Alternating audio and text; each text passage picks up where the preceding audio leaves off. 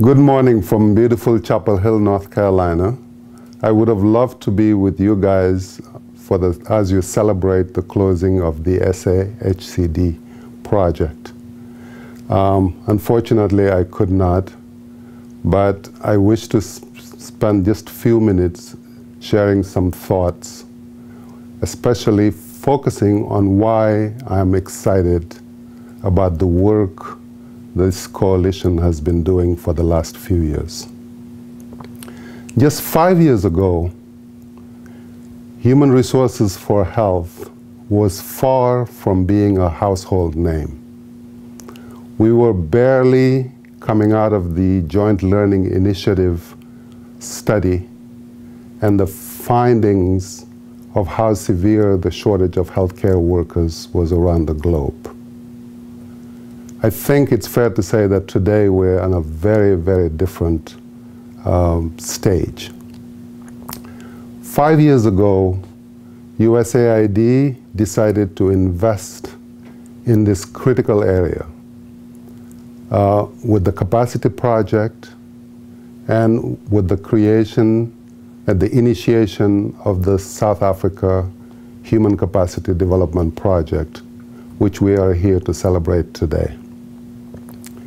5 years ago, the global health community finally realized that the human resources for health was a critical area that needed to be addressed in order for development to make any more progress, or at least faster progress than we have been making in the last 50 years. I am very proud that IntraHealth and the partners in the coalition have undertaken this critical role. While USAID was investing in this groundbreaking project, which was really pioneering because there was a lot of investment in local institutions like the ones that make up this consortium. The rest of the world, of course, was struggling to see which way to start this very complex problem. We knew at the time that we needed to focus on policy and advocacy. We needed to focus on developing the health workforce, and we needed to focus on finding strategies to retain the workforce. What we knew least was how to actually build capacity so that institutions, local institutions and regional institutions who are in a better position to do this work could take an active frontline role. Which is why I consider the SAHCD as a pioneering project.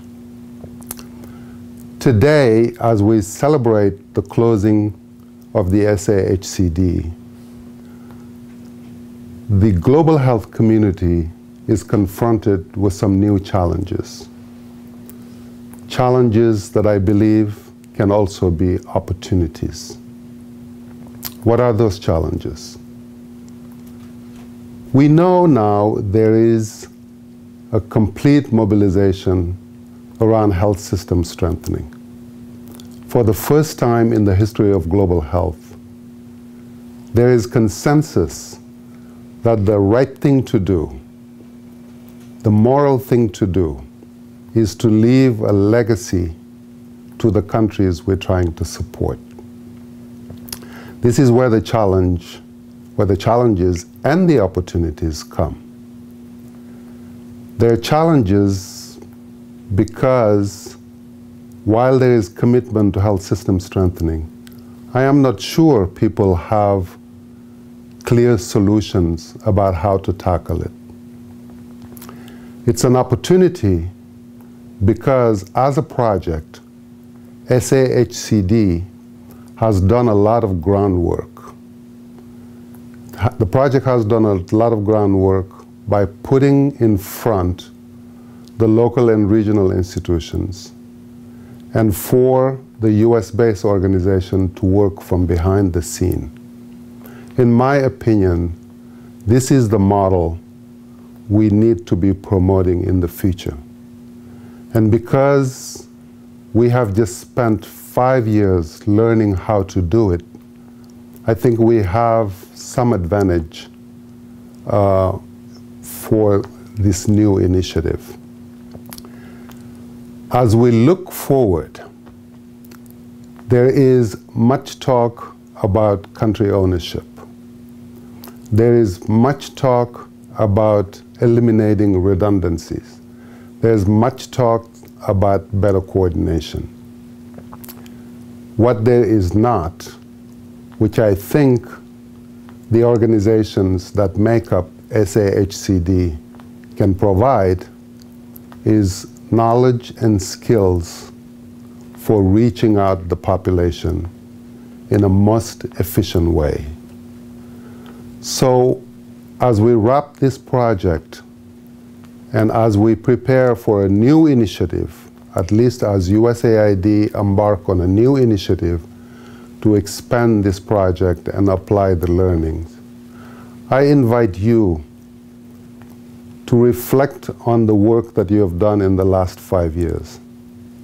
I invite you to question yourself about what will your contributions be as the world starts a new exploration onto how do we work more effectively, how do we make sure that resources that are available to us via donors like USAID, the World Bank, DFID, and others can be spent more efficiently.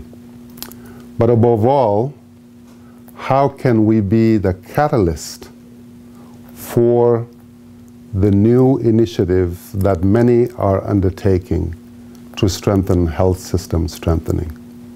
I am excited to be part of this initiative. I am excited to be part of this consortium, and I'm excited about this work because of the unique focus we have when we are tasked to support the health workforce. I'm excited because the health workforce is the essential part of the health system strengthening. When you look at the 6 pillars that make up the health system strengthening, that piece about the workforce is the entry point to the system. That piece about the health workforce is really the cog in the wheel of the health system strengthening. That piece about the health workforce is the piece that is going to allow us to humanize the health system, but also that's the piece that matters the most, in my opinion, because it's the piece about the people. Because the workforce is the entry point to the communities, which in the end is the biggest target that we have. Because it is about increasing access, it's about increasing quality of services. So I wanted to join in this celebration. I know it has not been always easy. I know we have had our highs and lows, but that's what it takes when you're building. And I think 5 years ago, we were all embarked in building something new. So I am thrilled and I'm thankful. I'm thankful to the partnership. I'm thankful to FPD, COSASA, EXA, IDM, and MSH for joining forces with IntraHealth to start a pioneering work. And I'm hopeful that this coalition will share in the lessons learned, or individual organizations will continue to apply what they've learned through this project. So thank you for a better future for our populations. I thank you very much.